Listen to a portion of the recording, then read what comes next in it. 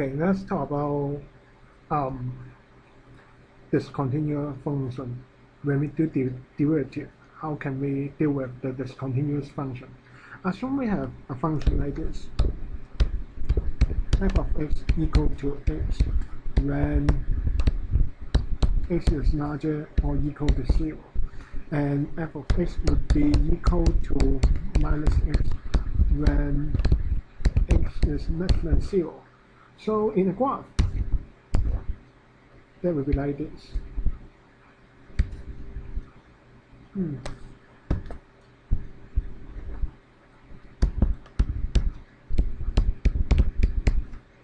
Okay, so when we deal with this kind of derivative, how can we do?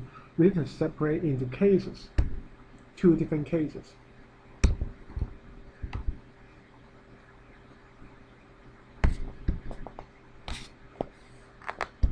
So obviously we will separate it at x equals 0.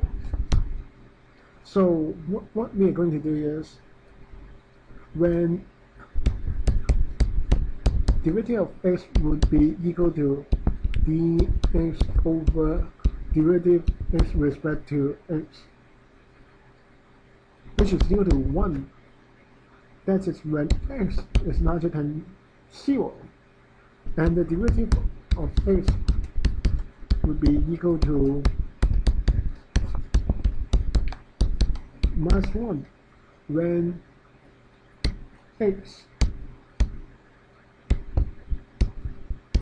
is less than 0.